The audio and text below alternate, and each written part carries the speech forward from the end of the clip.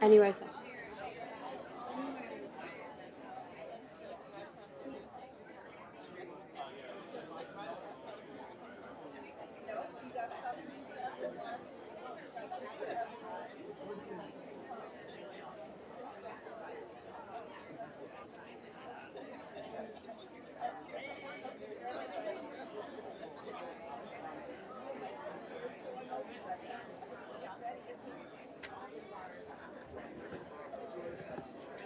Hello, everybody.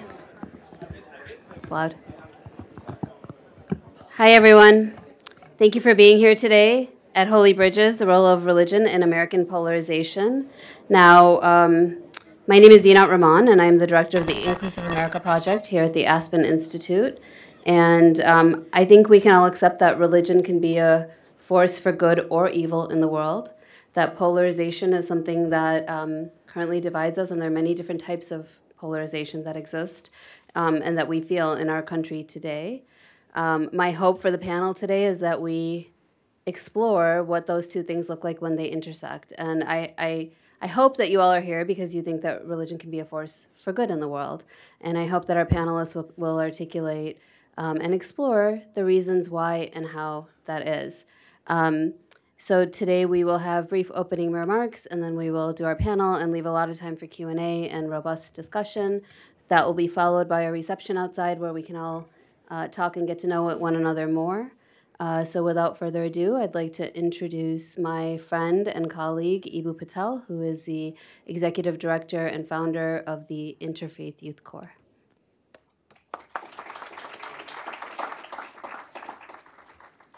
Thank you, Zinat. My name is Eboo Patel. I'm president and founder of an organization called IFYC. And people might have caught about a week ago, Ross Douthat of the New York Times reviewed 3 current books on polarization in America. Did anybody see this column? I think Michael Lynn's book and Ezra Klein's book and one other book. He says at the end, the one topic that these authors don't talk about, which ought to have been addressed, is the central role of religion in contemporary American polarization. And then he ends the column without addressing the central issue of religion and American polarization. And that's what we're going to do today. Actually, this public program coincides with a long-term project that Zinat's Inclusive America Project and IFYC are doing together. It's with a dozen colleges, about half of whom understand themselves as evangelical Christian in nature, and about half of whom are clearly on the politically progressive side of the spectrum. And as we see it at IFYC and at the Inclusive America Project, it is hugely important to have campus environments which form people in religious identities or otherwise, but not do it in a way that bubbles them off or serves as a barrier between people.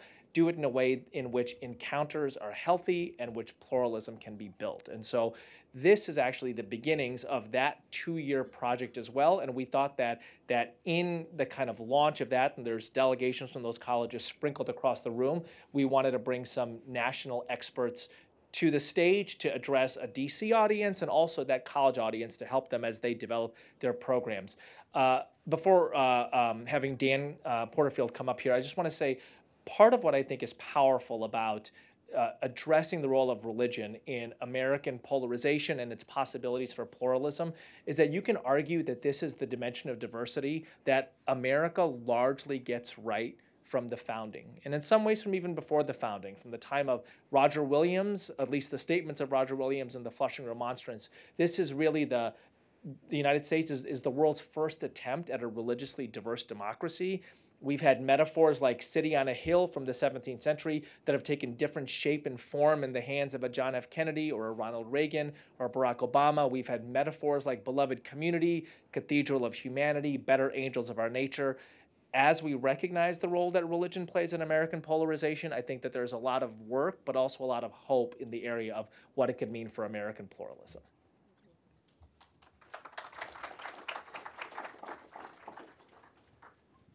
Thank you, Eboo. I'm Dan Porterfield, the president and CEO of the Aspen Institute. And I'd like to thank all of you for being here, and especially Zinat and her team for all of your leadership in helping to create some of the most important and most dynamic programming that this institute sponsors. And that's saying a lot because we have 80 programs and 500 employees. We have institutes in 11 nations around the world. And so what you're doing is really setting a standard for all of the work that Aspen does. And it's very much consistent with the core values of the Institute, which are about bringing people together for serious and respectful engagement in the hopes that we can move forward and drive change that makes a difference on the most important issues of the day. I'd like to, in addition to thanking Zinat and Ibu, also thank the Fetzer Institute and Charles Koch Foundation for their support of this conversation today. And religious pluralism has always been, or respect for religious pluralism has always been at our best, a hallmark of our country. A part of that true, one more term, network of mutuality, of which Dr. King spoke. And as Zinat recently wrote in an op-ed piece on The Hill, religious pluralism is under some new attack in our country today. 2019 saw the greatest increase in violence against religious communities in almost a decade in our country. In the piece that Zinat wrote, she observed that religious freedom is sometimes perceived as something that protects some people at the expense of others. It's not how it should be, but that's how it's sometimes perceived. And this misperception of pluralism can be very divisive. In order for our religious diversity to be a strength, Zinat wrote, it must be fun to hear your words. We need a radical reimagining of how we perceive religious freedom and its connection to all faith communities. And that's what this is about today, I think. Over 3/4 of Americans claim a religious affiliation, yet we continue to see clashes over religious divides, often stoked by third parties that are really getting some advantage out of the appearance of disagreement, dissent, and rejection of pluralism. The Inclusive America Project is tackling this issue by bringing together values-based leaders from all sectors to affect change and to find ways forward. And that's critical for this country and for all countries, for our world.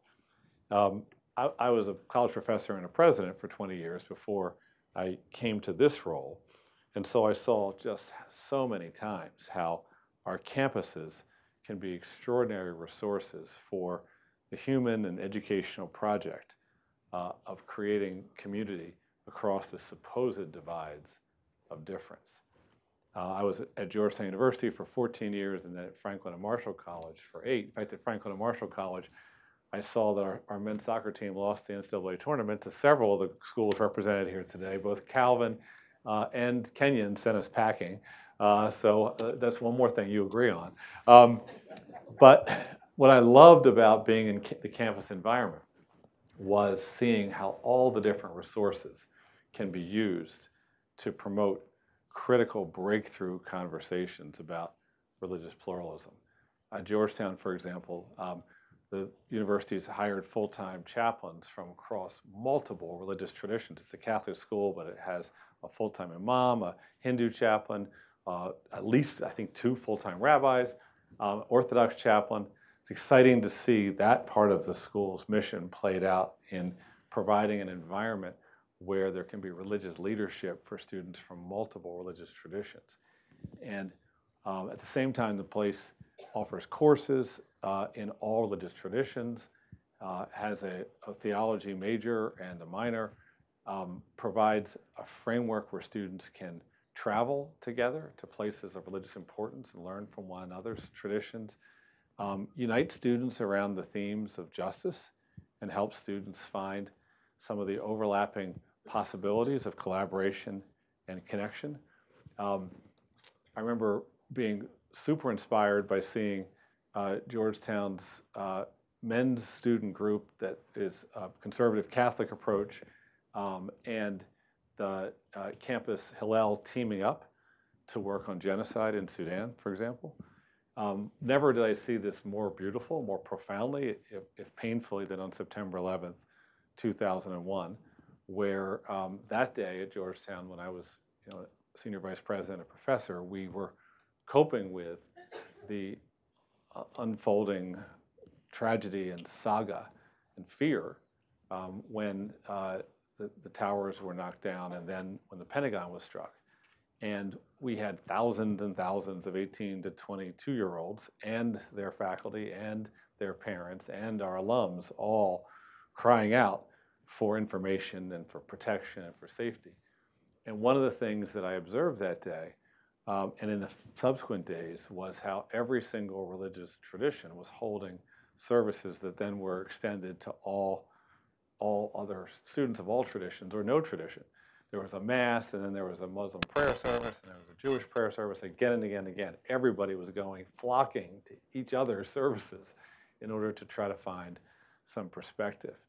And when a day or two into this nightmare, with the death toll starting to rise for the campus itself, a professor and her family had been killed, several alums and grad students were killed, parents of students were killed, and we held as a sort of a moment of silence with candles on our lawn.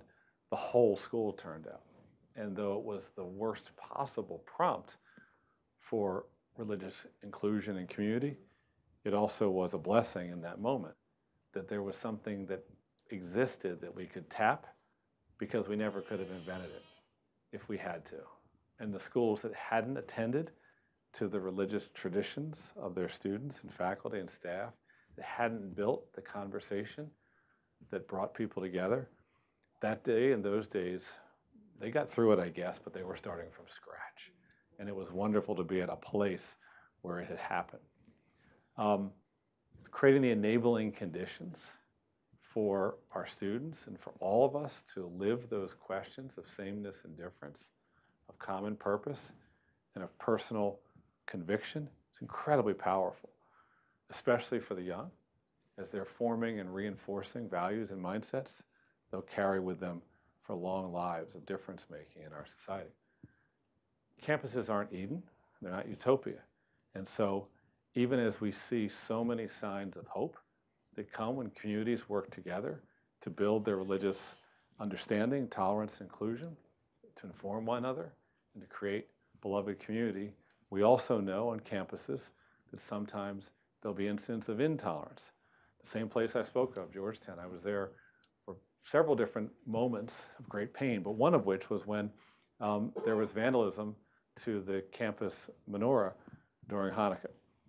And student groups from all traditions pulled together and stood together and said no to intolerance and to hatred. Stood out at night and sat vigil by the Hanukkah, by the menorah for days on end. And there were days when some students felt in that moment that hatred was present on their campus, and their campus wasn't what they thought it was. This happens on every campus. Every single campus always has these moments too, when individuals, usually acting under the veil of ignorance as cowards, or the veil of anonymity as cowards, send a signal that one group is not to be respected or included. And they create a sense of a feeling of unease or mistrust that one can be themselves in that campus. That happens on every single campus too. What is our response? It has to be to boldly and consistently and persistently and optimistically bring people together constantly when it's not needed, in theory, when it's not a moment of crisis. Bring people together for discussion, mutual understanding, fellow feeling, the important work of building bonds of connection so that we can then together withstand any tests to those bonds, which among college campuses and among 18 and 22-year-olds in the world we live in will continue to happen too. And one of the things that we all kind of agreed to, I remember in these big discussions at Georgetown on that incident, and there were others, was that our campus wasn't heaven, it wasn't Eden, it wasn't a utopia, but that what happens on college campuses the best work on college campuses can be a resource for the country as a whole. We weren't immune to the problems of American society, but we could be part of the solution, as long as we committed ourselves to consistent effort to build true bonds of respect, understanding, and love. And so I think that's what we're about today. And each of us grows as an individual because we place ourselves in relation to other human beings with an open mind and an open heart, and try to listen and learn from their experiences and their belief systems and their commitments, religious and otherwise. And in helping us as a society to build the vocabulary and the practice for doing that well, you're making impacts that go well beyond the immediate community in which you work. And for that, we thank you. Now, Zinat, thank you.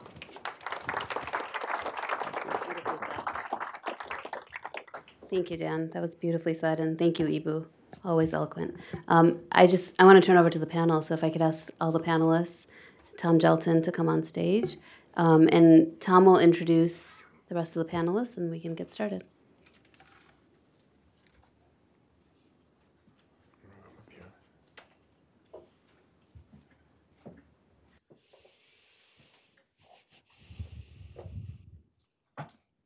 Thank you, Zinat. And I'm Tom Gjelten. I'm correspondent for NPR News, where I cover religion. I've covered many other things over the years, but this is an area of coverage that I feel particularly strong about. And I'm delighted to be here today. I'm delighted to have this privilege of moderating this extremely important discussion. You know, Dan, I wanted to just throw something out in support of what you were saying about Georgetown. I wrote a book a couple of years ago about new immigrants. And one of the characters in the book was a young man from Libya who had grown up in a pretty secular environment in Libya. Even though Libya is a very, of course, Muslim country, he actually grew up in a pretty secular household. And after he came here as a high school student, he sort of got in touch with his faith in a way that he hadn't been in touch with it back in Libya. And he went to Georgetown. And interestingly enough, he credits Georgetown and the chaplain, I think it was a Catholic chaplain there, who actually encouraged him to explore his faith. So here he is showing up as a young Muslim at a Jesuit school, and it's in that environment that he discovers and is able to explore his faith. I think it's a real tribute to the kind of climate that you have established here. So, and I understand from what Ibu said that there's a lot of important work being done in your campus communities right now. I'm especially interested in enlarging the conversation to where we are as a nation. And it's, of course, all the more important given that today is the official kickoff of the 2020 presidential campaign. I think it's probably easiest to see the phenomenon of polarization in political terms. I think it's been a long time since we have seen an election taking place in a climate of such extreme polarization. And the data on political polarization are pretty clear. Jonathan Rauch, in an article some of you may be familiar with in the National Affairs last fall, laid it out pretty clearly. Among both Democrats and Republicans, it's now a minority who believe it's a good thing for elected officials to be willing to compromise. The number of people in both parties who see themselves as centrists is shrinking. And this is, to me, the most alarming trend. The share of both Republicans and Democrats who have very unfavorable opinions of the other party has more than doubled in the last 20 years. In both parties, the vast majority say the opposing party represents a threat to the nation. Now, as far as religion's polarization is concerned, and as you mentioned, Ibu, that's really the narrower focus of our discussion today. But the truth is that religious polarization actually coincides to a great extent with political polarization. I did a piece on this with Alan Cooperman not very long ago, and here's Alan here, right here, about how the two phenomena actually look very much alike.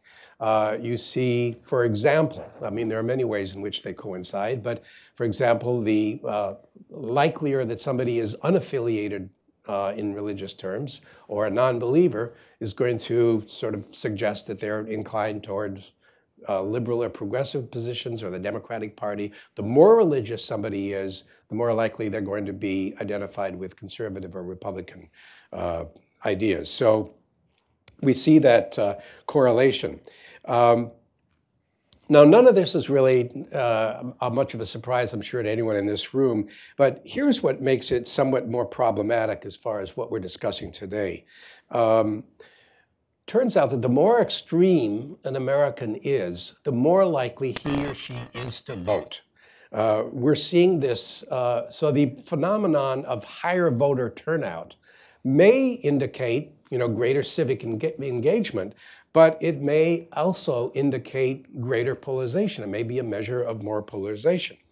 One more thing to throw out before we turn into the actual discussion. In that National Affairs article, Jonathan Rauch made the argument that this increased polarization that we're seeing is based more on tribalism than it is on issues. It's not so much an ideological difference that defines this new polarization. It's this kind of almost emotional or passionate division. He writes, partisans are not so much rallying for a cause they believe in as banding together to fight a collective enemy.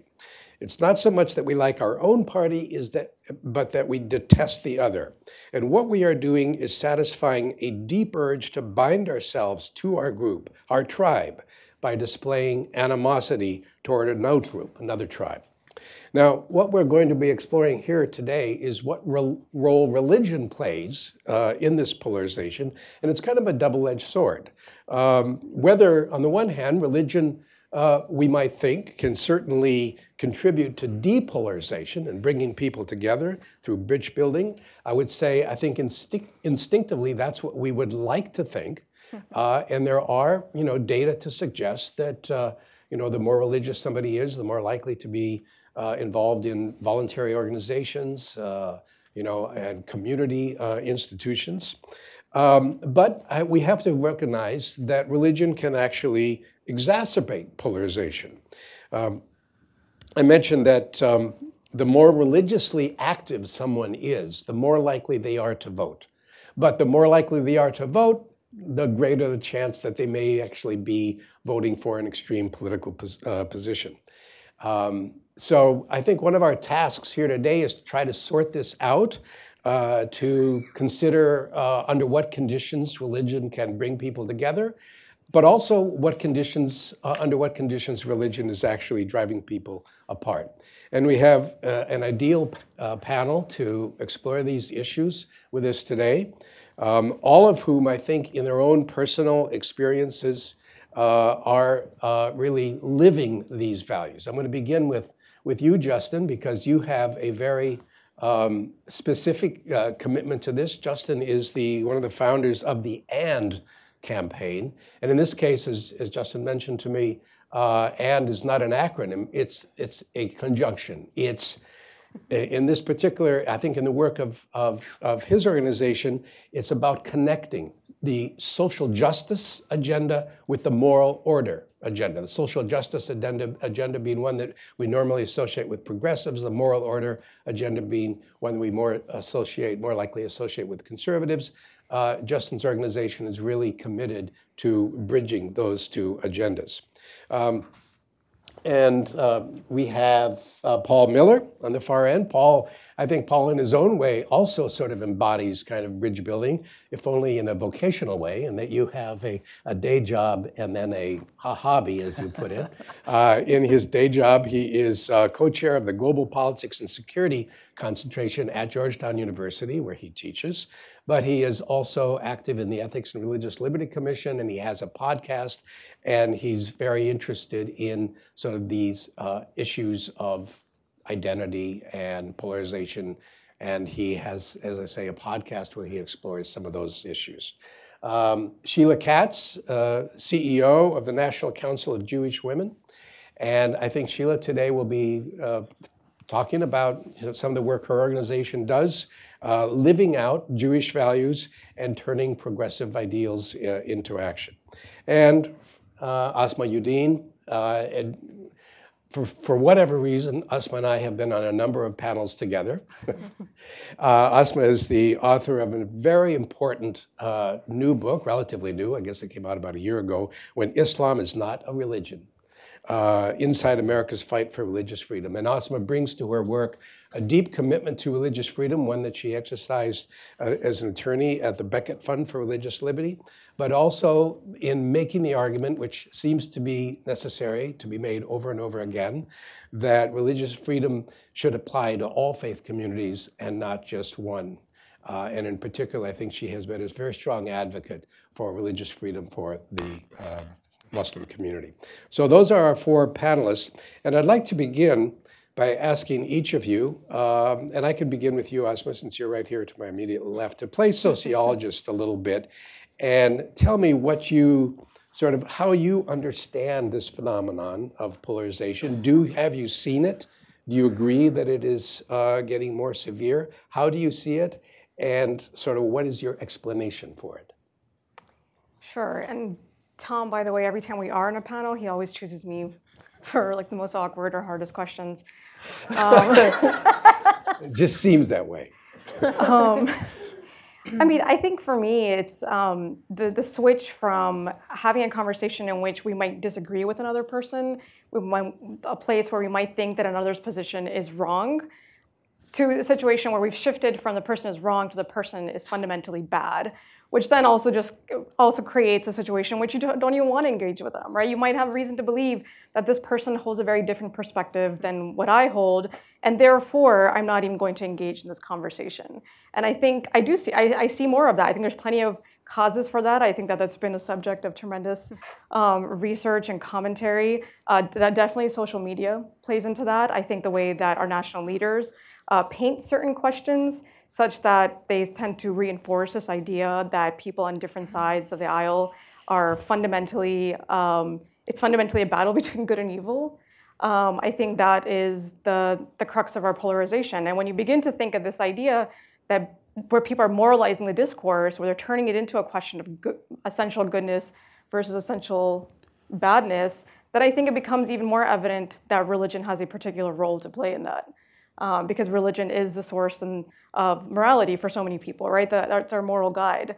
And so if we allow religion to be politicized, it's just going to be another tool for us to have that sort of moral distinction. But if we allow religion to actually be an absolute guide in and of itself that tells us a different idea of what is good, maybe we can overcome this moralizing. Do you think the religion that having a strong faith makes one feel more certain about the world and therefore maybe a little bit less willing to compromise or being interested in relative perspectives? Well, I think I can definitely see the way that's been used in that respect, but I actually think that having an absolute a place where you know that there is a truth, right? And that we aren't just engaging in this conversation in order to defend our version of the truth. And I remember this being most clear to me when I was testifying. I testified one time in front of the House Judiciary Committee years ago.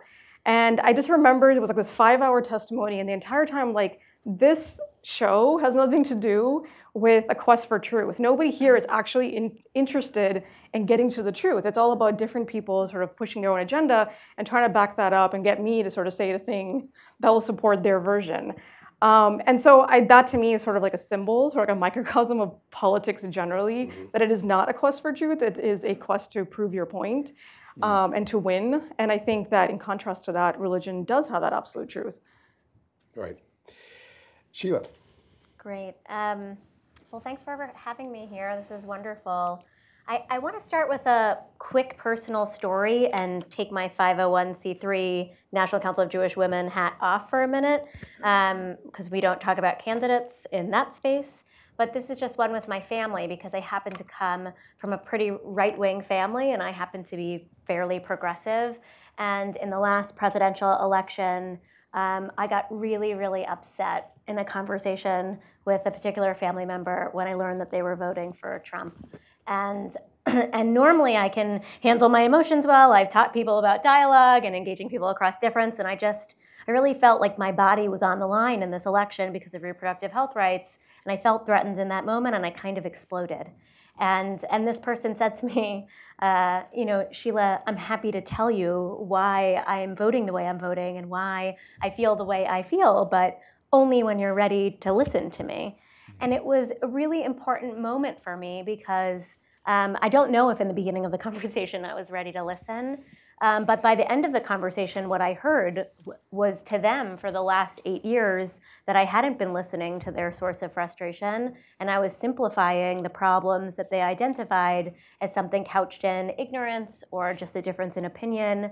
And I think for me it was eye-opening to be reminded of the importance of actually digging deep in the relationships we have across difference and understanding it. And I feel actually as an activist it's very important to have relationships with people who feel different than you in order to understand and be open to changing your mind, but also because it's helpful in activism to understand the opposite perspective as you're trying to engage. And so I think it was important, for me to acknowledge that I don't think I did my part before we got overly polarized in really understanding. And I think that contributed to a lot of this, that it seemed simpler just to say, well, that person is a little this, or that person is a little this, and not actually digging deeper. So that's point one. And two is because I spent so much of my career working with universities and on college campus, I saw a phenomenon on the college campus that I feel like is a little bit of a microcosm of the way we live our life, which is when students arrive to campus, it's big, and in order to make campus smaller, they find people who are just like them, right? It's why when I worked at Hillel for so long, we were able to really find Jewish students so quickly because they wanted to find each other. And I think the university does a really good job of allowing people to segment themselves out into like-minded groups of people, but then sometimes doesn't do the best job of bringing people back together. I don't see, like, you have a fair when you start, you could find the Black Student Movement or the Muslim Student Association, Hillel, whatever, but then there's no fair to go then meet other people and really engage in that way. And so I think campus has always felt like a really important moment, one of the most diverse times in somebody's life where they're really around people different than themselves to figure out how to engage. And so I just think so often it's easier to be around people who agree with us, to be around people who share what I would say similar values and thinking to us. And we actually have a responsibility to figure out how to shake that up a bit and to make sure we're still feeling safe enough, right? We don't want to ever put ourselves in a place where, we feel threatened, but that we really do our part in teaching people the pro-social skills necessary to engage, and that we encourage productive discomfort as a way that I think will directly address polarization. So Sheila, is there a risk, do you think, in students, for example, gravitating toward their own faith communities in that sense, as opposed to sort of mixing with the students that are in the same course of study or something like that? I mean, yes and no. I think everybody needs spaces in which they're around people who are similar to them. We see this in the women's group, LGBTQ groups. You want people who have similar identities to you, but you don't only want that. I think it becomes problematic if we don't ever break outside in those spaces. I also want to just name something that I don't know if it's so unique to the Jewish community, but it's certainly exacerbated in the Jewish community. 70% of non-Orthodox Jews have one Jewish parent, right? So sometimes we talk about interfaith thinking that we're talking about two different people coming together. In Jewish tradition in the United States right now for Jews, many of our families are interfaith, and many of just our existence in the world are interfaith. And so it's a really interesting thing to also just acknowledge and celebrate the fact that in America right now, with growing diversity and interfaith marriages in general, that we're actually, Generation Z is the most diverse ever religiously as well, and that for many young Americans today, they have parents with two different religions, or one religion and somebody who doesn't identify as religious. And I think sometimes we forget that in the equation. What I see for young people in particular is that they hold a multiplicity of identities, right, and it can't ever be separated. And so it's really important that we hold space for all of those identities when we're engaging with them. Thank you. Justin, I want to give you a sort of more of a focused question. How hard is it in your organization to sort of connect the two agendas that I referred to in the beginning. In this time, how challenging is that? So to connect justice and moral order? Yeah. I think it can be tough because in addition to what the ladies were saying, which I think is right, I think one of the problems that we have is that everybody's trying to protect their narrative. Mm-hmm. And as we talked about a little earlier, it's not necessarily about getting to the truth. It's about making sure that your narrative is uninterrupted and that your narrative is completely what you want it to be. And I think when you're talking to a certain side about justice, and when that means that it may compromise their self-interest and disrupt their narrative, then they don't want to hear it. Or if you talk to another, you talk to another group about moral order, and that kind of disrupts, what they think of, the one's right to define themselves and all that other stuff. They don't want to hear it. You want to maintain that perfect narrative, and I think that's kind of where we run into trouble. But I think the bigger issue maybe is I'm not sure that either side of the aisle has a great understanding of or appreciation of pluralism and what it really means. I'm in an interesting space being someone who is a Democrat in a lot of progressive spaces in Atlanta, but also being someone who is a small O Orthodox Christian. And this is a place that a lot of African-American Christians find themselves in. And so when I look on the right, I'm like, I'm not sure you understand pluralism because I see xenophobia being used to get votes and being used for all these other instances to gain power, to bring people together. It's like, well, you talk about the Constitution, but I don't see that commitment to pluralism when it comes to how you campaign or who you vote for. And then when I look on the left sometimes, I'm not sure that there's a great understanding of pluralism there either. To me, on the left, sometimes it seems like pluralism is different flavors of progressivism, right? So if you're a Christian, as long as you're getting to be progressive, or you're a Muslim, as long as you're moving towards being progressive, then it's pluralistic. Otherwise, I'm not sure we want you on campus. We don't want anything to do with you. And I think that's wrong. Pluralism isn't just about the issues that we can wink at and say, let's agree to disagree. I'll see you tomorrow for brunch. Pluralism is about fundamental differences. It's about stuff we say, I really dislike that you think that, but I understand that you have the right to think that. And so I think one place to start is, number one, not being so tied to narratives, trying to be more tied to the truth. And then number two, a better understanding of on both sides of what pluralism really is. How lonely is that space that you're in? It can be lonely at times, but I think people get it. I mean, if you can sit down with somebody, and one of the ways that I put it to people is we enter into conversations more in self-defense than self-examination, right? So we go into a conversation about race or about gender, about anything else, making sure that I come out again with my narrative intact. Well, you can't get anywhere with that. I mean, some of the best conversations we're going to have is when I'm willing to examine myself. That doesn't mean I always agree with you, but I may be one to look inside and say, yeah, I did get that wrong. And until we can get there, I think we're going to have trouble finding common ground and really getting a better understanding of pluralism. So, Paul, I guess you're the kind of the academic on this panel, although you're probably not wearing your academic hat today, but do you have sort of theories or sort of suspicions about what's going on that you can share with us? Yeah, thanks for the question, Tom. And I should say, just by way of introduction, that you mentioned my work with the Ethics and Religious Liberty Commission. That's a Southern Baptist organization. I go to a Southern Baptist church, so I'm a Christian. You might say I'm an evangelical Christian, but don't worry, I'm not angry, right? So I'm happy to try to speak from within that faith tradition. I do approach these things as well as an academic, a scholar. I did some work with the ERLC about what's driving some of this polarization. You mentioned a little bit the self-sort, right? The demographic changes as Americans are sort of separating themselves into enclaves based on their income, of course, race and ethnicity, and everything else. What I've found is that affects churches as well, right? So the local neighborhood church also reflects the neighborhood demographics. So when you have a neighborhood of rich white people, the church in that neighborhood is going to be a church of rich white people. And then there's going to be a separate neighborhood church for the poor white people, and then another church over there for non-whites, right? And so forth and so on. And that is a change, right? It used to be, I think, that the church would be a place where people would actually mingle across income lines and across age demographics, not sadly race or ethnicity. It's always been segregated. But the church, again, used to be a place where the young and the old would worship together, where the rich and the poor could worship together.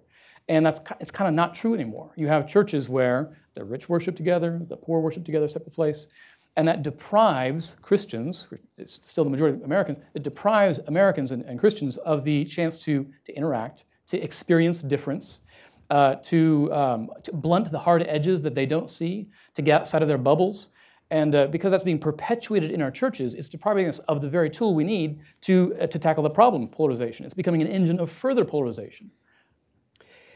Do you see this as related to sort of the changing religious landscape in the country, the decline of, I know that Pew data show that, for example, mainline Protestant denominations tend to be much more evenly divided in terms of liberal and conservative ideas, ditto for Catholics, whereas white evangelical Protestants tend to be much more on one side of the spectrum. As you see the decline of some of the more traditional denominations and the rise in Pentecostal and evangelical affiliation, does that sort of contribute to that, do you think? Perhaps. I would also point to a few other trends that I've seen within the Christian churches over the last 20, 30 years. There's been a rise of megachurches, right? Mm-hmm. There's been a change in worship style that emphasizes emotion. Church has become a sort of a form of entertainment. Churches have adopted this seeker-sensitive approach. They want to attract outsiders in. And that's fine for its purpose, but what it does is it says our religion is about making you feel good and making you experience an emotional event, not go to a church to receive character formation and sort of submit to the discipline of the teaching you're receiving there. It's a very different vision of what religion is for. And again, if you go to a church for an emotional experience, you're not going to discipline yourself to form your character a certain way. It's going to make you much more susceptible to the polarization we're talking about. Very interesting. Yeah. So, again, going back to Pew, glad you're here, Ellen. You can correct me if I get anything wrong. It seems that about 3/4 of both Republicans and Democrats think religion is losing influence in American life. 3 out of 4, Republicans and Democrats alike, think religion is losing its influence. I'd like each of you very quickly to say if you think that's a bad thing or a good thing. Asma? Well, I mean, somebody who's deeply religious and who's always been motivated by a sincere belief that religion is a source of good. I mean, even as I'm surrounded by so much divides, and many of them with religion tied up with it, that has been the driving force of my entire career in religious freedom, is that religion is a source of good, and it is important for us to protect that space in public for religion and for the thriving of religion. And so, yes, I think that, and also what I said earlier about sort of religion being able to rise above some of our petty differences to give us an absolute guide with which to determine our positions that are quite separate from the types of guideposts that we have right now. I definitely feel that the lowering influence of religion would be a net bad for society. Sheila? Yes, I agree with everything you just said. Same for me and my faith. I think, you know, in Judaism, I feel like so often we're really taught to what we call pray with our feet and not just sit inside a synagogue or not just sit and talk about text, but to do. And I think the doing is always around things that I really believe are good. And so I think it's great when faith can influence people's motivation in civic society. I think it does. I'm actually surprised at the statistics, so I'm just taking it in for a minute. But I think there's also a lot of other factors right now that are compelling people to act. And if you asked me what the number one compelling factor is, I actually think it would be me as a woman first and me as my faith second. And I wonder how that plays a role when women in this country are feeling, a threat to their bodies or feeling not listened to in government and in policies. Sometimes the reason we engage is from that particular angle. And so I wonder how our intersectional identities are playing a role in this, as people are owning who they are, as people of color are also leading the way in so many of these issues. How does that influence the role that faith plays? But I still think faith plays an important, really positive role And just want to name, I think we'll get to it, that the flip side of it is just sometimes I go to marches or protests and I'm really excited to hold my sign with like whatever Jewish text is on it. And then I'll see the counter protest of somebody holding a sign that's very similar, also with text on it. And I find that the people I often am in disagreement the most are often people also operating from a faith-based lens. But I can appreciate that we're all operating from that to try to do what we see as good in this country. So Justin, religion losing influence in America, bad thing or a good thing? I think it's a net negative, and here's why. I think religion is powerful. I think we all know that. And the same things that make it important are kind of what make it dangerous. So religion involves absolutes. And I believe without doubt in my mind that there are absolutes. But if you get that absolute wrong, right, then that's bad. Religion involves understanding, believing in something that you can't necessarily completely always explain, that you may be able to feel, but you can't always explain it. But those are also the things that keep a society going when the spirit of the day is completely out of whack, right? It's going to be my absolutes. It's going to be that moral anchor that can actually save a society when everybody's going which way, and there's nothing else. There's no other absolute to actually hold everything together. And so I think at the end of the day, not having religion is a net negative because you don't necessarily have that moral anchor. You don't necessarily have that direction that you may need when kind of everything else fades away. Well, the Bible says that true religion is to care for the widow and the orphan, to do justice and to love mercy. And insofar as that is losing influence, of course it's a bad thing, right? I don't think that's what most Americans think of or experience when we talk about religion. You talked about the rise of tribalism. I think our tribes are becoming our religion. And I think that's not declining in influence. I think it's increasing in influence. I think it's a bad thing because when our tribes become our true religion, our orienting framework through which we perceive the entire world and define right and wrong, that's a recipe for a fractured polity, and it's very bad. I mean, I think we've been talking a lot about religion as providing absolutes, but I think when we think of absolutes, we think of this thing that's unchanging and cannot be questioned. But I think what makes the absolutes in religion so powerful is the fact that it actually enables a tremendous amount of dissent, right? And this idea is always that as long as our intentions are there and the purpose of our dissent and discussion is to reach a truth, then the dissent itself is good and it's positive. And so I think it's important to emphasize that part as well. I mean, I think a common Muslim tradition, especially amongst Islamic scholarly discourse, is to end with, and God knows best, right? This idea that we're fallible, we probably don't get it right, but as long as we're engaging in this for the purpose of trying to figure out what God wants us to figure out, then this is a worthy enterprise. Yeah, I'd just add to that. I think that's right. Because I think what religion can bring to you is what you're getting is a humility, right? Mm-hmm. To say, I'm not centering myself. I think one thing about modernity and postmodernism is you center yourself. Even with all the times we can change our opinions or we can change how we feel, I think religion forces you at times not to necessarily center yourself and say, I've gotten things wrong. I'm in need of something bigger than me. I'm in need of something that transcends me. And without that, I think we often run into a lot of trouble. So often when people disagree, you experience that disagreement as a personal threat, as a threat to your identity, because you've invested all you are into having that particular conviction.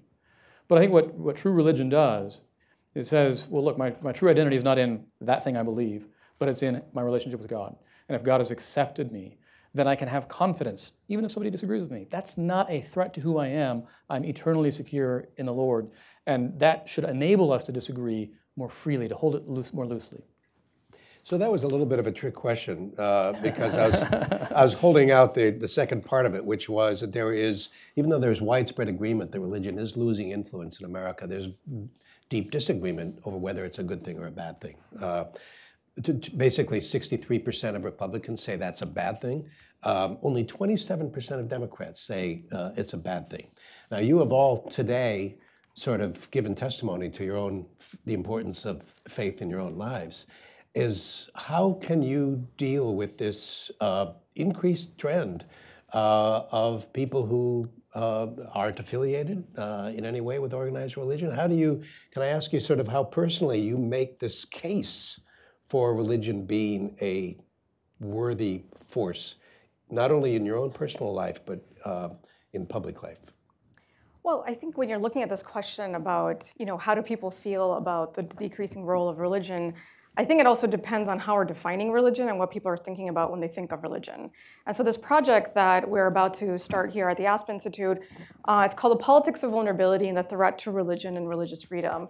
And so much of the way that religion is discussed, especially in our national discourse, is always framed as often the dominant majority, like the often white Protestants or white evangelicals specifically, like feeling under threat because of the changing demographics and cultural shifts in this country. And from that comes a sense of persecution, of feeling under siege, of vulnerability. But unfortunately, that vulnerability is unweaponized, right? It's and what we see is not so much vulnerability as a human phenomenon, but we see the politics of that vulnerability, and we see it. I think more than ever, I see that in our national leaders consistently talking about how they're the saviors of religion, but specifically couching that in terms where it's a very particular religion or a particular interpretation of a religion that is being protected. Mm-hmm. And at the same time, helping to fuel actually concrete measures by a number of these groups whose mission statement will read that they're fighting the forces of secularization, but they're actually working very concretely to challenge religious accommodations for religious minorities. Mm-hmm. And so it's like, well, you want to fight secularization, you want to protect religion, but you're fighting against and you're resisting religious accommodations. And so I think those black and whites that are set up in too much of our national discourse are sort of seeping into what our idea and what the average American thinks of when they think of religion. Justin, you wanted to jump in. As a Democrat, do you find yourself having to put in a good word for faith sometimes? Yeah, I think there's a strong case for it. I think there's a strong historical case for it. I mean, if you look at the civil rights movement, what powered the civil rights movement? We don't want to talk about it today, but those songs, those spirituals that they were singing had meaning. And they were the reason that I could get beat half to death and look somebody in the eye and say, I don't hate you, right? That's what powered the civil rights movement. What powered abolition? What powered abolition was belief in something greater, that my enemy isn't the ultimate authority, and therefore they're going to have to, they're going to have some reckoning to do themselves, and I have a responsibility to do things a certain way. I think even when you look at eugenics, when you look at the sex trade, these are things that were powered by folks who had religious conviction through all kind of terrible circumstances, that they could still look and say, I have the faith. Because in many of these circumstances, there was no reason to believe that the circumstances would change. Like if you were born into slavery, if you're born into Jim Crow, you have very little reason to believe those things will change unless you believe in something greater than anything that's going on around you. And so I think there's a very clear and strong historical case for religion in society. If you look at some of the strongest movements that we've had in this country, they were powered by a devout religion and a belief in something bigger. Okay, that's a historical case. What about in the current moment? Well, I think history always speaks to the current moment, right? Past is prologue, so that's how we got here. But I think those are things that people connect with today. I mean, and those are issues, some of those issues are still issues that we have to deal with today. And we look back and say, what powered that? What can help people see past where they are in the moment? I think religion goes a long way in doing that. Sheila? Yeah, well, I was just, because Ibu and Zinat are here, I was just thinking back to a conversation that was really powerful for me that I had with them a while back, where I said that I wasn't particularly religious, and Ibu pushed back on me and shared that, like, because I make meaning out of my Jewish faith and traditions, that it meant I was religious. And what I meant by saying I wasn't religious is that I wasn't an Orthodox Jew.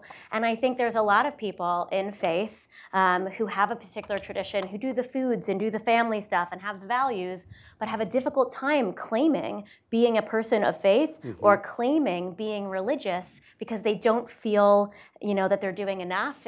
We sometimes say, people say they're Jewish, right, but not Jewish. And I would say back to them the way Ibu has said to me, that they're Jewish. And part of our identity and part of the changing identity of faith today is accepting that actually the way faith plays out looks different than it has over time. And we can't only default to one particular way of doing that faith as the ultimate answer of what it means to be religious today. So I actually wonder if that question were reframed around whether people were living out their values or living out their faith values, if that actually would increase the answer. I think I know tons of people where the word religious is a barrier to them, but then they're doing all the stuff.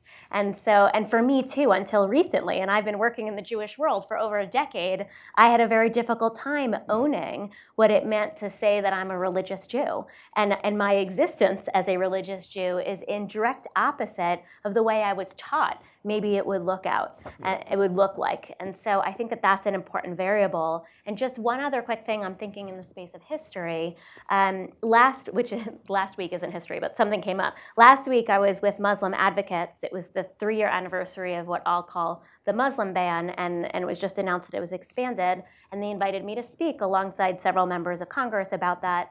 And I was there speaking as a Jewish person running a Jewish organization, and on the 75th anniversary of the liberation of Auschwitz, talking about what it meant that the Jewish people understand what it's like to want a better life in another country and to be denied that right.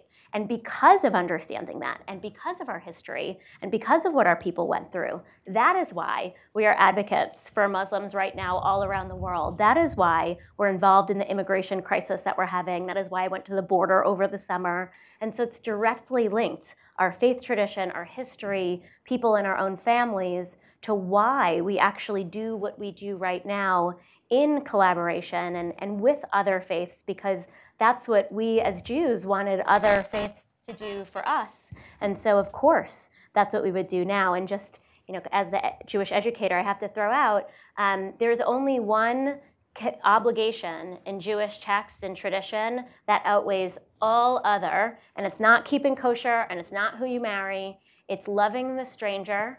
And because we were strangers. It's said 36 times in the Torah. And so immigration is a deeply, deeply Jewish issue. And right now, it's not Jews that we're advocating on behalf of. It's Muslims from around the world.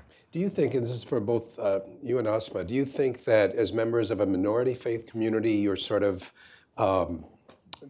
instinctively more committed to pluralism just because you have more to lose as members of minority faith community? I would say yes, and I would also say, though, that the way that I'm defining pluralism might be different than the way other people define pluralism. I think Justin and I think, share a lot on that front, both the way he defined it, but also the way that he described his role, kind of like in the space where he's both traditionally religious, but also dedicated to social justice and issues that people might not put together.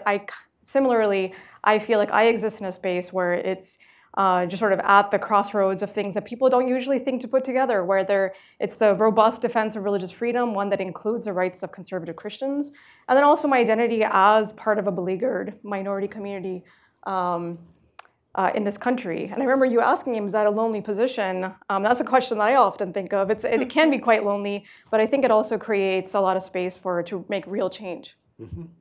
I mean, I agree. I think faith is a language, and when you're with people who are faith-based people, you're speaking a similar language. I say especially Muslims and Jews and minority religions. And the best example I have of this is when I worked at UNC Chapel Hill. I was a rape crisis counselor. That wasn't my job. I was working at Hillel, but I happened to be a rape crisis counselor. And at one point in time, a Muslim student came to me, and we had a rather difficult conversation about an experience that she had. And a long time later, I was talking about why she came to me and not to one of the counselors on campus or whatever. There's a variety of reasons. And she said, I knew you would understand what it was like for my hijab to be removed and how challenging that was for me. Mm. Well, I want to sink it. And the thing is, I did know how challenging that was for her. I could speak that language with her, and I don't pretend that I know everything about other faiths, but I thought the fact that sometimes we see each other as allies and we see each other as people that deeply understand certain pains we have of the world maybe not being designed for us, right, I think is something that brings us together in a way that could be really powerful when we choose to come together. I'm going to go to you, Paul, in a second, but I wanted to just build on that with a little anecdote. I did a story about young Muslims once, and there was a young Muslim woman there who said that she grew up in the Deep South in a very Southern evangelical context, and she said she felt more comfortable around white Southern evangelicals than she did around sort of liberal progressive people in the DC area, because she said, because she was pretty devout, so she prayed regularly every day, and she was saying that she found that the evangelical students were much more understanding of her need and desire to pray. Then she didn't have to explain it to them as she did with, more secular progressive types. So that sort of goes along with what you're saying, that there is a kind of a common language and common behavior that people of faith share. Paul, the question I had put is, what is your argument for why religious influence is important in public life? Oh boy, why is... Hey, look, we're out of time.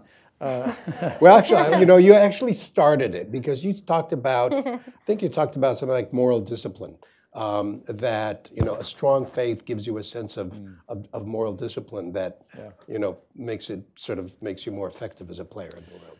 Yeah, so thank you for that. Let me just briefly address the prior question if I could, real fast, and then I'll try to tackle that. You asked about how we react to the sort of the rise of the nuns, the rise of the unaffiliated. Right.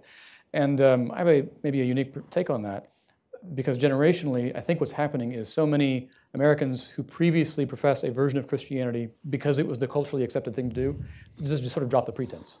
And from my perspective, I'm kind of happy that my church is smaller, because now the only people who are there are the ones who want to be there for the right reasons. The American version of Christendom has gone. People who participated in sort of cultural Christianity have they're not doing that anymore, and that's great, because now it's easier to kind of say this is what Christianity is. So that's my take on the rise of the nuns. Yeah. Mm-hmm. So your question was, why is it important for religion to have an enduring influence? Yes. I think I almost want to punt that, Justin, to you, because of everything you said. I think religion is a powerful resource for addressing the full spectrum of issues in our social, cultural, and political issues of the day.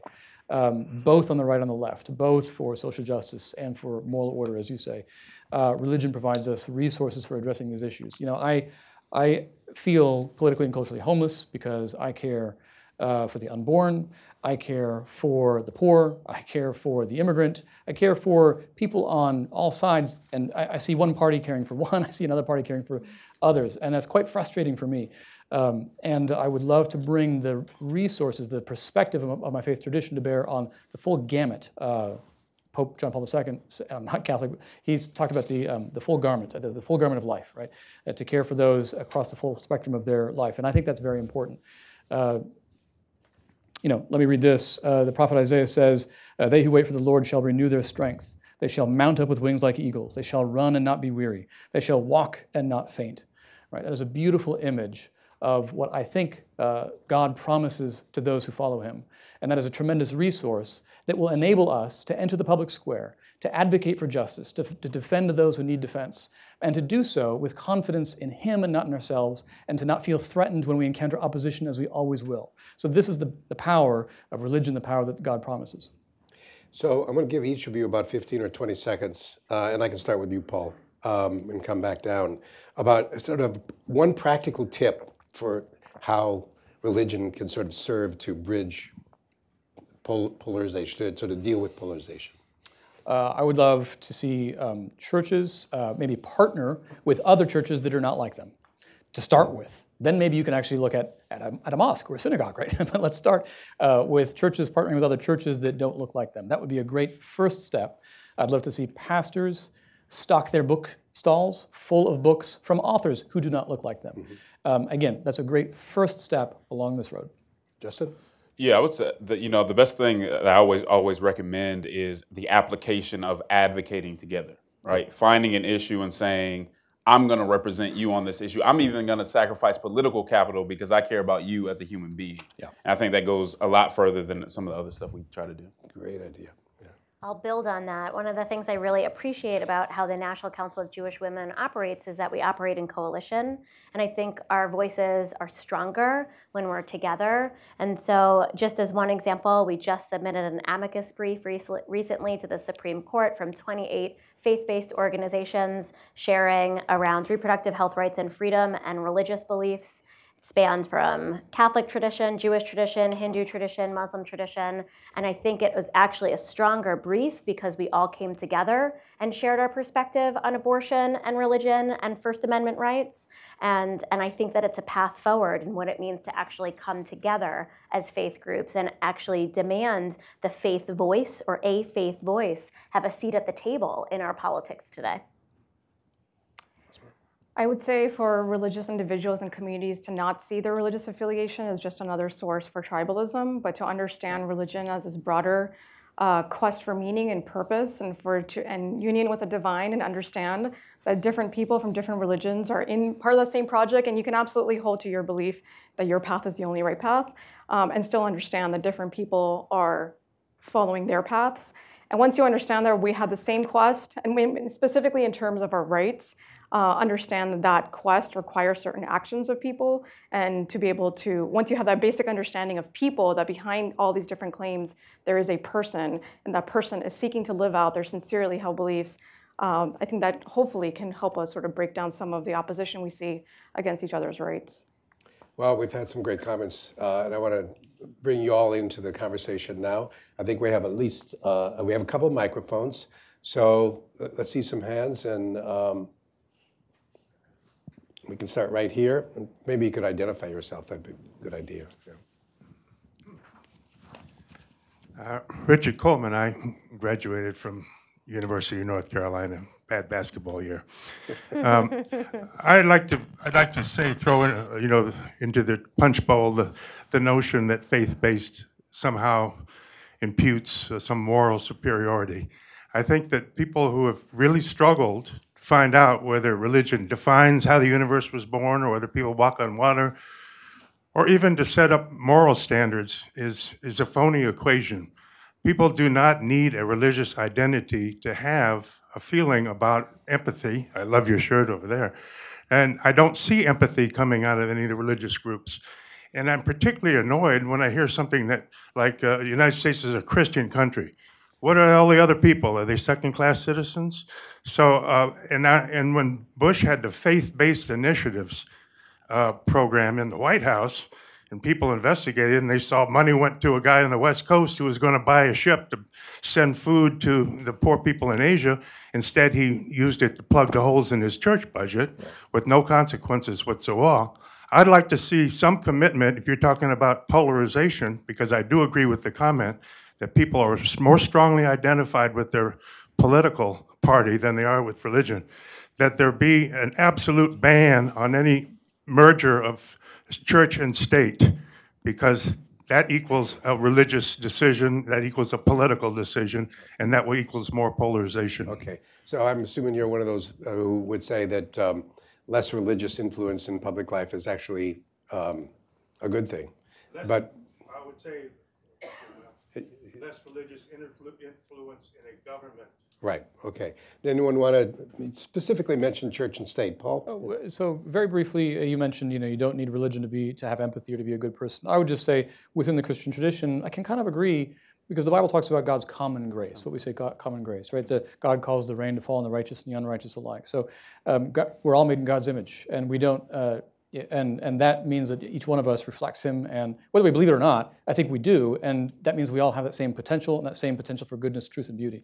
So I think I'm agreeing with you that you don't need to believe this or that, just to be made in God's image and to reflect His glory. Now, church and state, I'm going to agree with you. I actually don't particularly care for that phrase, that the United States should be a Christian nation. Historically, there's some accuracy there about the influence of Christianity, but let's leave that aside. I think probably all of us on the stage would agree with the importance of religious liberty, the corollary to which is the disestablishment of church and state. And that's actually that's one of the great gifts of Baptists to the world, right? We started to develop the theological reasons for the separation of church and state before John Locke wrote his essay concerning toleration. And so I would hope that my co-religionists would remember those roots and agree with you about the separation of church and state. Yeah, I would always. Go ahead. Yeah, I'd like to invite you to my church, because I think you would see plenty of empathy. When we do food, when we hand out food and things of that nature, we don't ask what your religion is, and I think you would see that in a lot of. You may not see it, in the media, but you'd see that at a lot of different churches and synagogues and mosques and so on. The other thing I would say is, I don't think the separation between church and state means that people's values, that they don't use their values in politics, right? I mean, every law that we have is based on somebody's values. I mean, you have to have some kind of moral, some type of value to even have laws.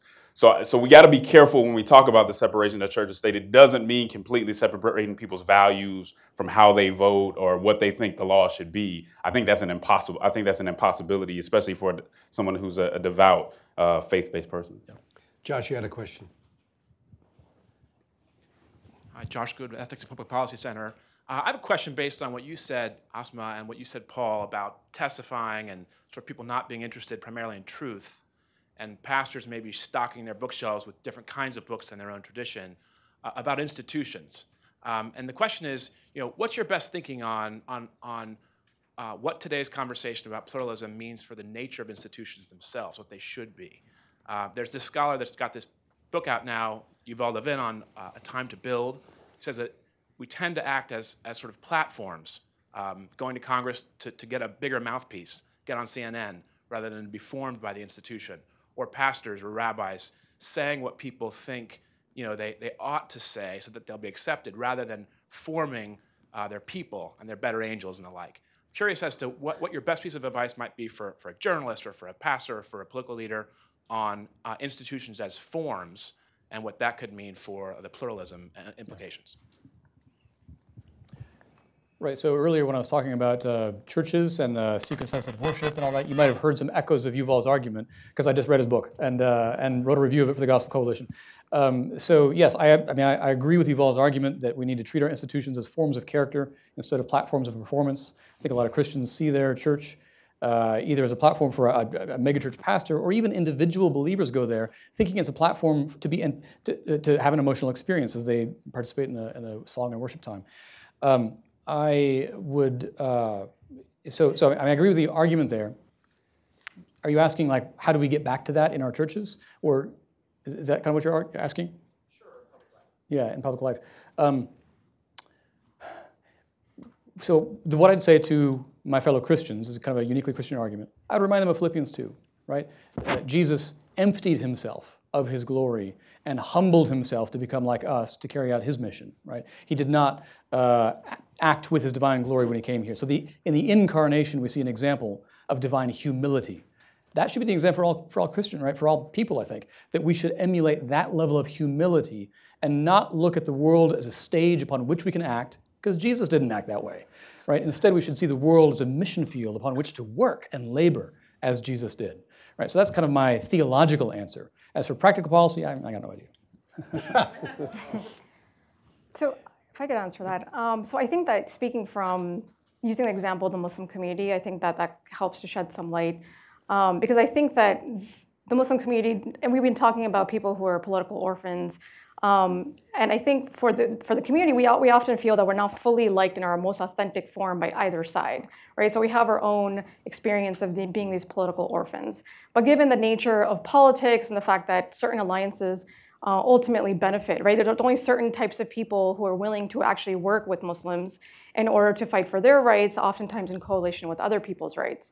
And what these complicated alliances mean that oftentimes Muslims do end up choosing certain positions or saying certain things for the purpose of, and this might not be intentional, it's a question of surviving in a really complicated environment for the purposes of having that platform, right? So there's like the idea that seeking the platform might not just be something that's about our ego, it's about, for many people, how to survive.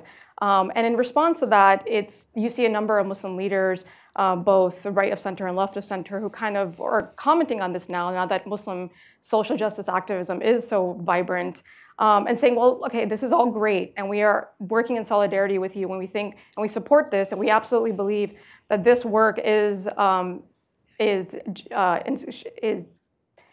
inspired by a prophetic tradition. It's absolutely rooted in our ideas, our religious ideas of fairness and good.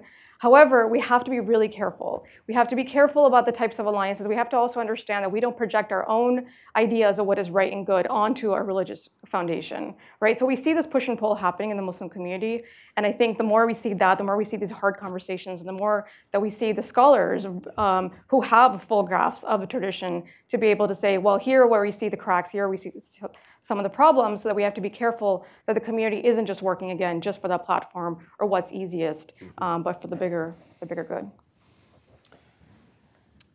Hello, my name is Shelby Emmett, and I run Free Speech Policy Initiatives with Stand Together. Right now, one of the issues that we're seeing seems to be this fight between what diversity really matters. One side thinks the only diversity that matters is intellectual, which I don't like that term. And the other side seems to think the only thing that matters is all the diversity except intellectual diversity. In your work, could you all just quickly state, first, where do you think that's coming from? And how has your work shown that all of the different types of diversity, intellectual, religious, all of it, has that helped or hindered the work for you to be able to get people to work and cooperate and listen to one another? Very quick answers, please. Well, I'll give a non-answer to your question, which is I think it's an interesting conversation to have with the people who feel that way. And I found often when there's debate about who kind of matters in this space, or it's really because some people are feeling left out. So how can you create a space where you're bringing these voices to the table who feel differently and actually holding a productive conversation where people can share and where you can come up with some answers together? Because I actually don't think me giving you an answer in that space is necessarily going to be the right formula for the community or the organization you're in. But if you know the people to bring in, and as that people grow, you bring more people into the conversation and iterate. But I think it's an amazing conversation to have. Yeah, I think that's a great question. You know, representation matters. And so I think, you know, when it comes to where power is kind of distributed and all those things, to have people of different races, gender, and that's important. Because if I look and I see a group and nobody looks like me, well, there's a good chance that nobody's representing me or nobody understands my perspective. So I think that's right. And I think the right side of the political landscape needs to get that a little better. But on the left, I think there's a completely little appreciation for ideological diversity, because ideas matter too. And so I think both sides can get a better understanding, like I said before, of pluralism and the value of that, right? So on the left, you kind of see not a whole lot of talk about ideological diversity, but they'll talk about the diversity of, hey, if you have an organization, you need to let everyone in that organization. Was that always a valuable type of diversity? I'm not sure. So an important conversation. I think it depends on the context. Paul, you did a podcast recently with Michael Emerson, who is sort of the godfather of the multiracial church movement. And from whether your own ideas or Michael Emerson's ideas, what is the best argument for why it makes sense to deliberately build multiracial congregations? Yeah, so Michael Emerson's a sociologist who has just left University of Illinois, I think, for somewhere else. And he's talked about how white evangelical churches, even when they are well-intentioned and try to fight racism, end up through their accumulated essentially as habits, perpetuating racial injustice in structural systems in society because of inherited assumptions about how the world works, a lot of individualism and whatnot. And so churches that are culturally white, churches that are predominantly supermajority white, they're epistemic bubbles. They're self-reinforcing epistemic bubbles where the people who sort of raised in those churches don't get out of it. They don't understand what it's like to not be white or to see through non-white eyes. And so they're not being challenged. They're not being exposed to other perspectives. One of the solutions that I think Michael's tried to talk about is this idea of a multi-ethnic congregation. It's very hard to pull this off, because another thing he found is that a church is culturally white so long as it's 51% white. It's culturally white as long as there's a majority of white people. And as soon as it's 49% white, all the white people leave. So it goes from 49 to like 10 really fast, right? So it's extremely difficult to have a church that is truly multi-ethnic in culture, not just numbers, and that keeps white people there. So it requires a deliberate commitment by white Christians to learn, to essentially subordinate themselves to non-white authority. It's hard to do that. Yeah. Did you want to say anything, Asma? She wanted everybody to say something. Sure. So, I mean, Tom mentioned when he introduced me that I recently came out with a book called When Islam is Not a Religion, Inside America's Fight for Religious Freedom. And when I set out to write this book, I kind of, in some ways, it was what seemed like a pretty big task, an almost impossible task. I wanted to bring liberals and conservatives together to some sort of agreement, and I wanted to use the story of Muslims and religious freedom as the medium through which to do that. And so it's a lot of this, not just in the way that I wrote the book, but also the way that I'm speaking about it now that I'm on a pretty intense tour, is with the book itself, it's like I'm going to talk about religious freedom. And I'm going to use religious freedom as a frame, not just because that's what I have expertise in, but also because I know that it is a matter of great importance to conservatives. I think anybody watching the national news should be very clear about that. And so how do I use this language of religious freedom? One, again, in which I advocate for people of across political and religious lines to bring in the conservative reader, but then also specifically frame the issues that Muslims are dealing with that they might, they often don't have sympathy for, but if you frame it as a religious liberty issue, which it is, what difference is that going to make? Mm-hmm. And also explaining that these attacks on Muslims' religious freedom are ultimately going to be tied back to the state of your own freedom, right? If you weaken one, it's going to weaken yours. You cannot intellectually, jurisprudentially separate the two. And then on the other end, I sort of front-loaded the book with this very intense discussion of the rights of minorities and Muslims specifically, and then I kind of snuck in a chapter at the end where I talk about my work on the Hobby Lobby case. And I have found that even when I see the way that the book is being reviewed and the way that when I present the same argument in the same order in more left of center audiences, the way that just sort of teaching them the principle first and teaching the principle in relation to things that they can get, that they can support, creates an environment where they're more willing to be in conversation, they're more receptive to be in conversation and to think differently about that thing that they disagree with. And this isn't just with liberal audiences, I've seen it work in the other way as well. When I start with saying, I'm not here for the interest of arguing special interest, to argue just for my community and not yours, to privilege one over the other. I'm here for robust religious freedom for everyone, and including yours. I just see this opening being created in which then they're now much more willing to hear what I have to say about Muslims than they would have otherwise. Mm-hmm. Mm-hmm. Yes, sir. Hi, I'm Todd Wiggins. I'm very interested in this presentation from the standpoint of the idealism that there could be churches that are very diverse and survive and be successful. And I'll give a case in point example. Church of the Epiphany, 1314 G Street Northwest, DC. I think that's a great place to start as an example of what appears to be a successful, thriving, multicultural church. I believe that this can happen anywhere, it should. And until we learn to do this, we never really will live together peacefully, right? So can you give any other examples of places that you've been to where there have been great diversity in the spiritual environment? Tom, can I make a suggestion that we just do several questions and then make that the last round? Sure. Yeah. Mm-hmm. Hi, my name is Paul Rauschenbusch from IFYC, and I was just wondering, Interfaith Youth Corps, I was wondering if any of you might offer an example of the kind of discipline, whether spiritual, psychological, that it took to show solidarity across lines of difference when it would involve a sacrifice of either power or your own community's sense of trust of you as a solid ally. I mean, just wondering what does it take spiritually to do the work that we're talking about today?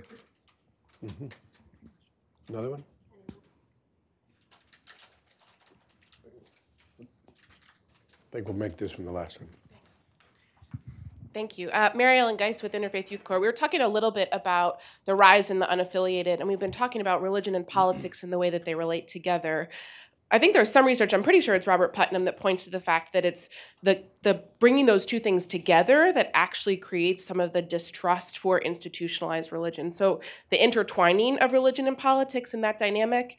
And I'd love to hear your comments on, to me, as I view that, it's bad for institutionalized religion, for those of us who care about that the connection of religion and politics is driving people out of religious communities. But secondly, it seems to be problematic for religious pluralism if we're finding those two reinforcing identities actually deepening people into tribalism. So would just love to hear your comments on that dynamic of religion and politics more deeply intertwining, and what, if anything, we can do to ameliorate the stress that puts on religious pluralism. Yeah. Okay, we got 3 questions here. One, whether any of us has any example of, actually, I'm going to just take this myself if I can. Because I was just in Dallas and profiling a plant church. And I'm sure many of you know that a plant church is one that starts from scratch, often in like a storefront or something like this. And this particular pastor began sort of with the organic experience of his community, which was a very needy, very low income sort of problem-plagued community. And he found that if you sort of begin there and build from the ground up, it's much more effective than starting. I contrasted that with another church where it was a really deliberate effort to sort of become multi-ethnic through changing music and signage and so forth. Far more difficult, but if you'd sort of let that church kind of grow organically out of a particular community with shared needs, it seems to work much better. 2 other questions. One, any of you have any thoughts about, and Justin, you sort of alluded to this, having to what kind of compromises are necessary? What kind of, having to sacrifice some of you mentioned political capital, or maybe, principles, something that you believe in order to sort of achieve some kind of comedy or something. Yeah, I would just say generally, at least, for my religion, I can speak on that. It does involve self-sacrifice, right? And so one of the things that I think religion can do is love can be a nebulous concept, right? It can be, you never know what that means. Is it when a tragedy happens that we send our thoughts and prayers, which I don't dismiss, but when you have the issue and the solution in your sphere of influence, that may not really be love, right? If that's all that you do. And so I think one of the things that we can learn from religion is that self-sacrifice and I talk a lot about the politics of Christian self-interest. If your politics are just about you and getting what you want, to me, that's not what my religion represents, right? It's about the vulnerable, it's about others, it's about sacrificing for other people. And if we really use that, instead of using religion, as we talked about, as a means to get power for ourselves, and that's where you run into the problem. And I push back a little bit with Yuval Levin. I haven't read the book, because in the African-American community, that connection was so necessary. Like you needed the connection between your church and politics, because that was the only institution that you actually controlled, right? But I think the problem comes when it's just about power and it's not about the self-sacrifice and kind of helping those in need. Yeah, I can build off this because the National Council of Jewish Women was founded 125 years ago this year in Chicago, when Jewish women were the only Jews invited to present at the Chicago World Fair, and when they got there were told to pour coffee instead. And so they said no, and they left, and they founded NCJW to make sure Jewish women had a seat at the table to advocate on behalf of the most vulnerable in their communities, particularly women, children, and families, because Jews, and particularly Jewish women, were not given a seat at that table for any reason. And so interestingly enough, we historically were an organization that started on the premise that we weren't welcome because we weren't. Universities, by the way, also had quotas around Jews and how many they would allow in, and when they hit the max amount at about 10%, I think it was, Yale, there's some good research about that. And so I think now we also are operating from a place of a different place where still we have to fight for this. Jews are often left out of progressive communities because of our relationship with Israel. It's still something that continues to happen that we're often navigating that's really, really difficult. But for the most part, we're operating in many spaces as people of power. And we're navigating what it means to be both a minority group, to be an oppressed group, to be a powerful group. And I guess with that comes the first question that 20% of Jews are Jews of color. And often when we look around Jewish spaces, we don't see Jews of color. And part of that is because our community has historically done a very bad job of welcoming people of color into the community. They usually have welcomed them with a lot of questions, and that's not actually what it means to be welcoming. And so there's been transformation in the last several years in Jewish institutions to acknowledge the growing diversity of people in this country, particularly in faith communities. And what I want to say about people of color in general in this country is this is the last moment in time where we will ever have a Caucasian majority in this country. And so the generation that comes after Generation Z is not going to be a Caucasian majority. I'm excited by this, and I think it plays a role into how we do welcoming and inclusion work. Can you respond to a specific thing he said? Is there an instance when you've had to, in the interest of making an alliance with somebody, had to compromise your own sort of institutional position on something?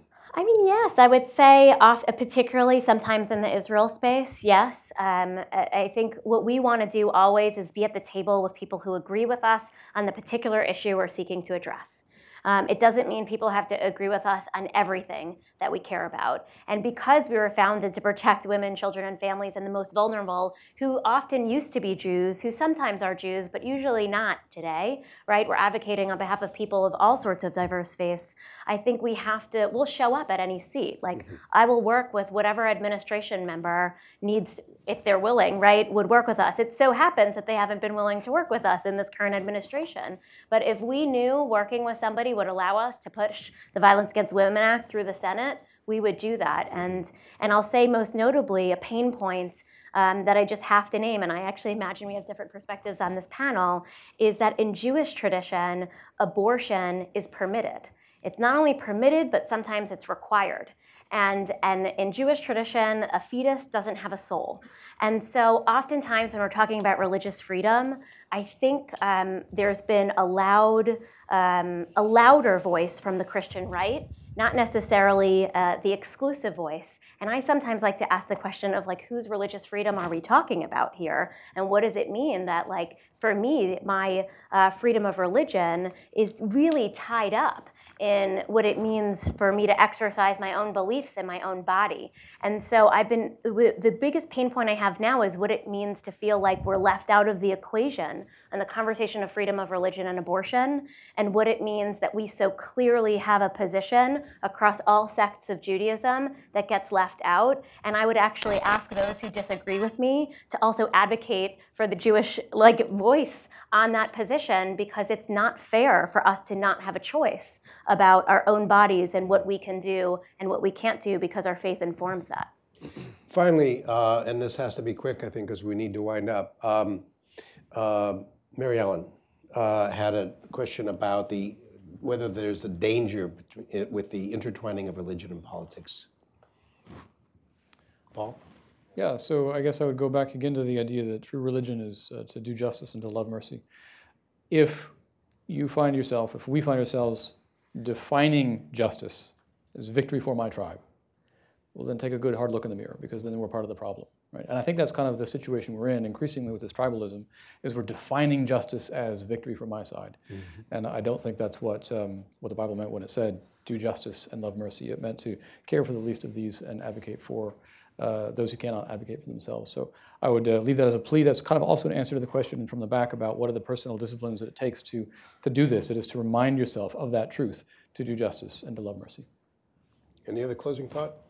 Yeah, I would just say that I think one of the biggest issues that we have with our political landscape is just a lack of common ground.